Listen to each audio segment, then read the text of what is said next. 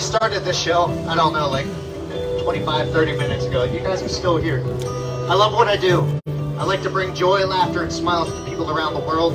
And I also want to change the world that we live in, guys. It's a broken world. How do I do that? The straitjacket resembles my life.